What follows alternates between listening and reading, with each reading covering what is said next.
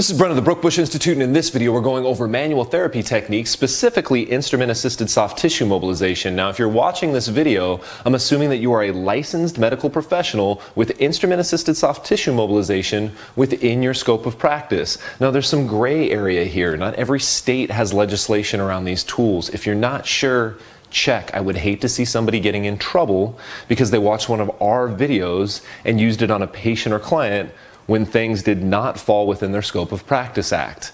Now, these tools, just like all of our other techniques, fall within a model of practice, and we are very big on assess, address, reassess. So even though these tools are specific to perhaps fascial tissue, we're still going to base their use on reliable assessments. We're going to use these techniques, and then we're going to reassess, and if they're not effective, we're not going to use them again for that particular patient or problem. In this video, we're going to do IASTM, instrument-assisted soft tissue mobilization, for the thoracolumbar fascia of the low back. I'm going to have my friend Lisa come out. She's going to help me demonstrate. Now, if we're talking about how I do rehab, I'm always going after some sort of change in an objective measure, some sort of change I can note in a movement assessment, because I know that if I improve the quality of movement, somebody's symptoms will get better. I'm not one to chase diagnoses. I'm not one to chase pain.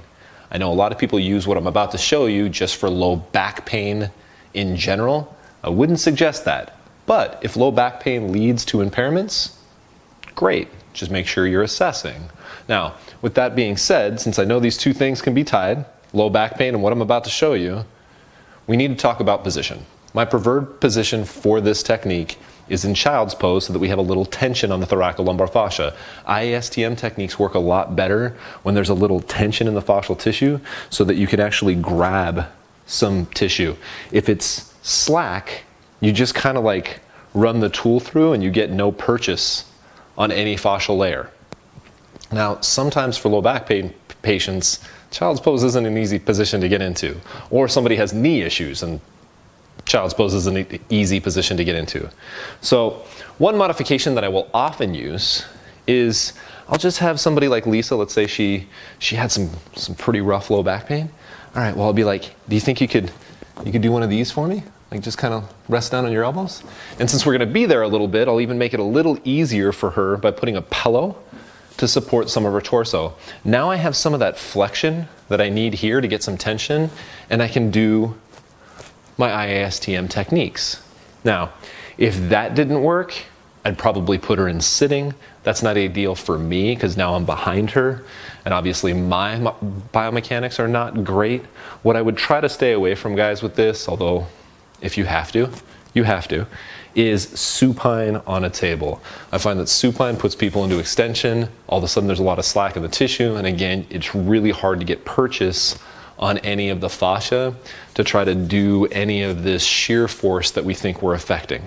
So I'm gonna have Lisa go ahead and get up on the table in child's pose, because her low back pain certainly isn't irritable. She volunteered for videos today. She's in good health. All right, so what I'm gonna do is go ahead and pull her shirt up, and I'm just gonna tuck it underneath her sports bra. All right, so it stays out of our way. Good. Right, and so you guys can imagine the thoracolumbar fascia is the origin of the latissimus dorsi, so it's going to go up this way, right? It actually connects all the way into the lower traps, right? So we're up into the thoracic spine here. And then as far as how low we're going to go, if I find her pelvic crest, right, and I just put her pants right up against her pelvic crest, now I have a good little border for the area that I should probably scan and treat any dysfunctional tissue in. So we're going to use the same protocol we've been using for all of our techniques. A little bit of cream to make sure that we don't abrade the skin. Remember, our goal is to affect the layers of fascial tissue. In fact, there's a study that shows low back pain results in a reduction in shear between layers of the thoracolumbar fascia in low back pain patients. Really interesting stuff. The thoracolumbar fascia is actually probably the most well-researched fascial tissue. So I'll try to lay out some facts here as we go through this, but I'm just rubbing in that cream. Again, I know some people get all bent out of shape about how much cream they use. It doesn't matter that much.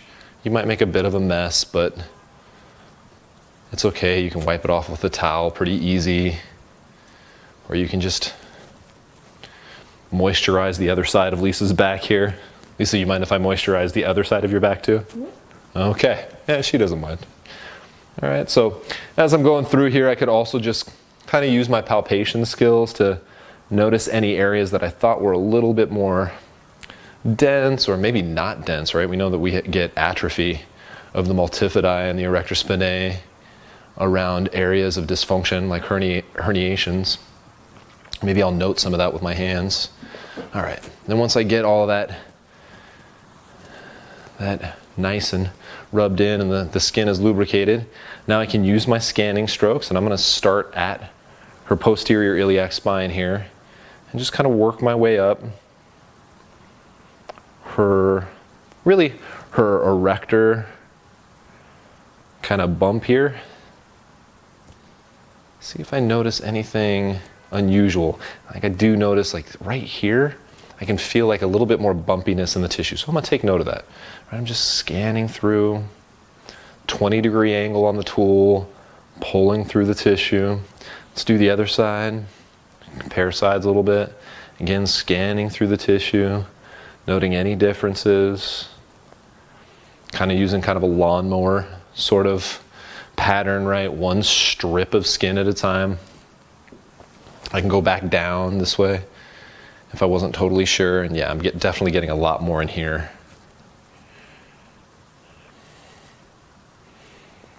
All right, so I'm getting a lot more tissue texture, right? A difference, something that's not uniform, kind of in this area. So now we're going to use those multiple direction strokes to try to unbind these tissues and get some shear back between tissue layers.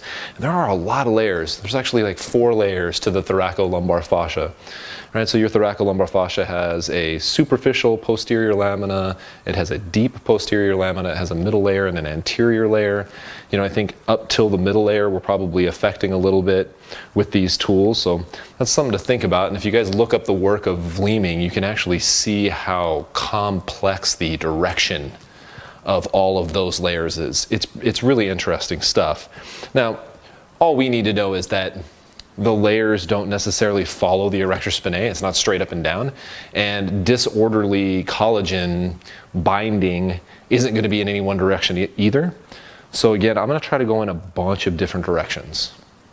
Generally, I do 6. I don't know where I got that from, but I'll go up, down, and then I'll do down arch this way, up arch this way, and then come from the other side and do the same thing. All right, so that gives me kind of like 6 angles. I think that's probably a pretty good way to get a lot of angles going. I usually do 3 to 6 strokes in each direction. And that's just based on the amount of redness I get. I think if you go much past 3 to 6 strokes, which if you think about it, we just do our math, that's 18 to 36 strokes in one area. That's a lot of therapy actually. Definitely doesn't take very long. All right. She's getting pretty red already. I'm even getting a little bit of that petechiae. You guys have probably heard that term before, but that's the little redness that like looks like a hickey or like a rug burn, right? Where we know we've broken up some capillary beds a little bit. Now I can go ahead and do the other side. All right, start with these strokes and then these strokes. These strokes.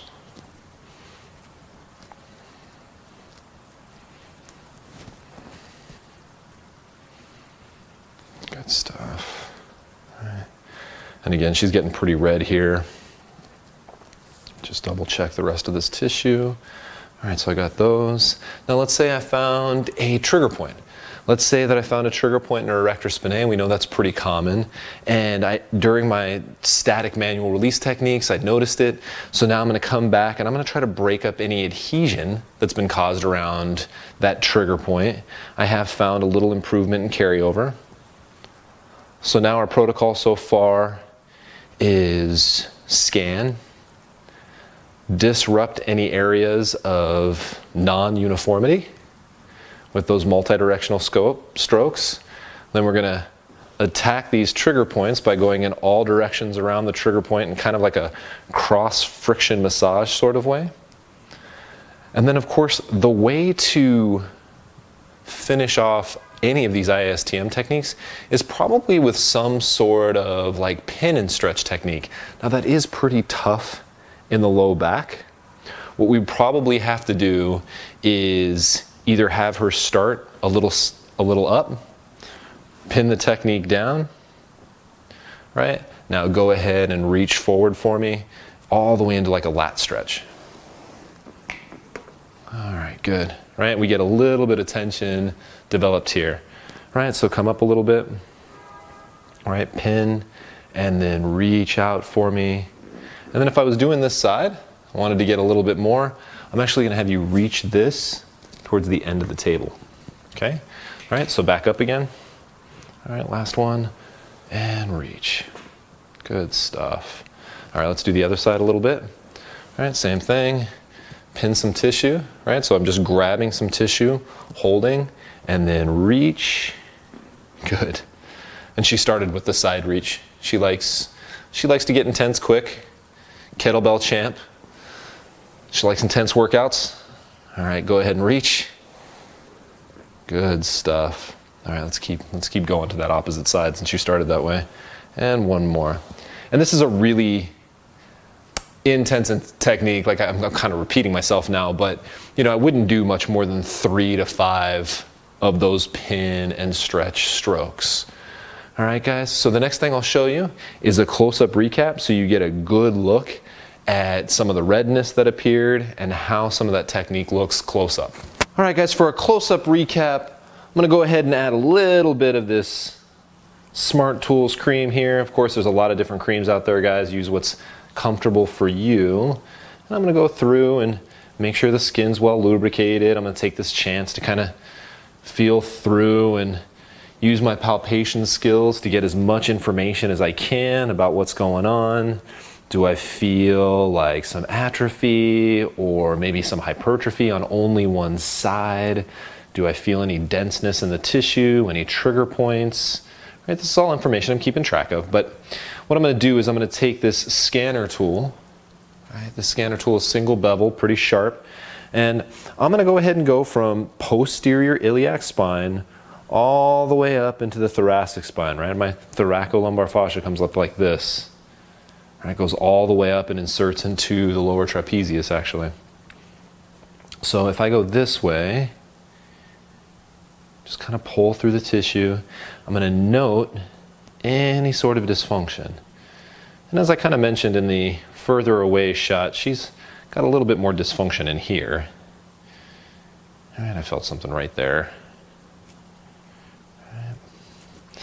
And the superficial lamina of the thoracolumbar fascia is actually partly created by the superficial fascia of the latissimus dorsi. So if you wanted to go out this way a little bit, you could. I did feel a little bit of something right there. All right, same thing. You guys can see I just have like a mowing the lawn pattern. Just taking one strip of tissue at a time. And all I'm doing right now is kind of making notes of things I want to go back over with my multi-directional strokes. So I say here and then maybe here.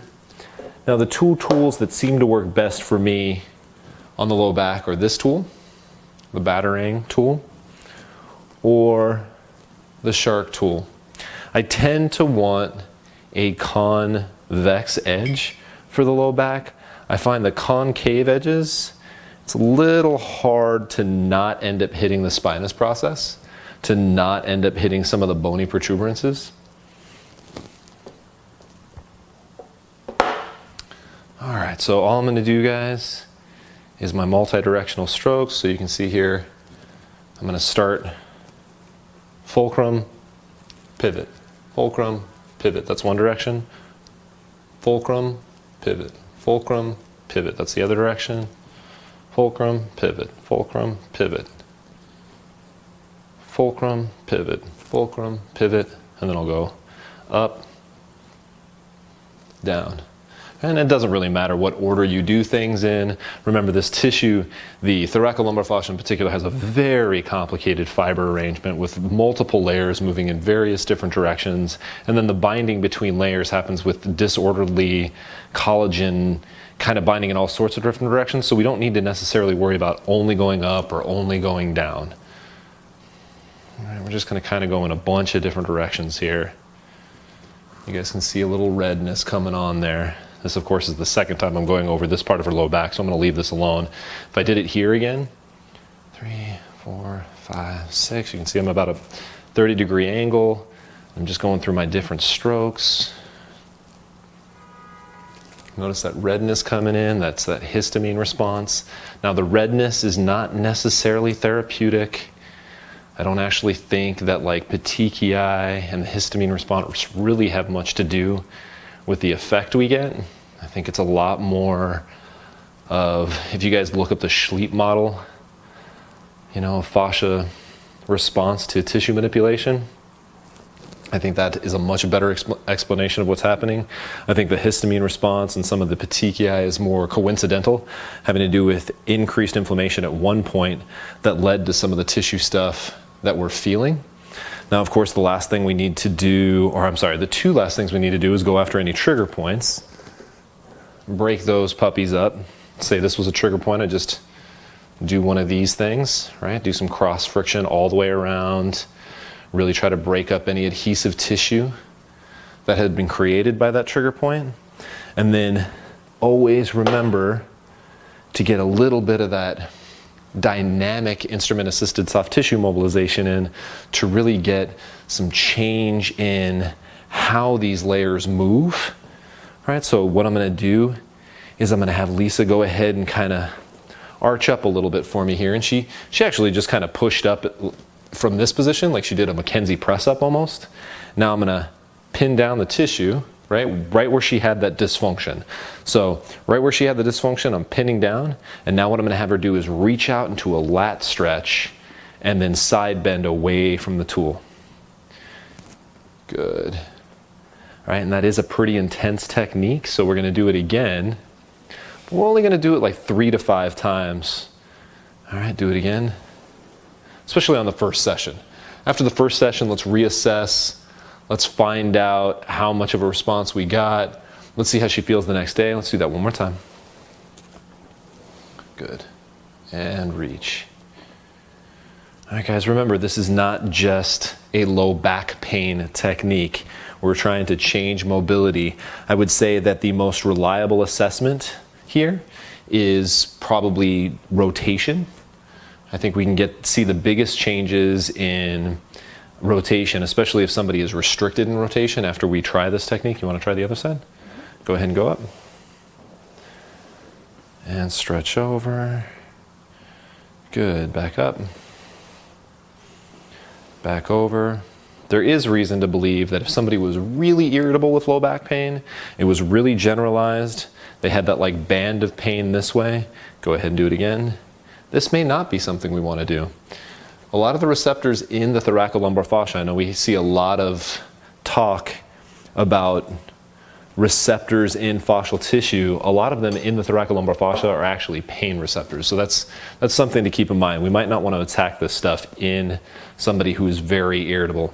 Guys, I hope you enjoyed the video. I hope you'll give the technique a try. Instrument-assisted soft tissue mobilization is a wonderful amendment to an integrated program, and I think you guys will get some great carryover from session to session. If you have any questions, leave them in the comments box below. So there you have it, instrument-assisted soft tissue mobilization. Make sure to assess, address, using the intervention, and then of course reassess. And if you get the chance, these videos are not a replacement for live education. Of course, if you get the chance, you should take live workshops or find a mentor who's experienced using these tools, or maybe a friend that wants to learn them too, so at least you can practice on each other and give each other some tactile feedback of what you feel, how you felt the next day, what results you felt that you got. I hope you guys enjoyed this video. Please feel free to leave your questions below.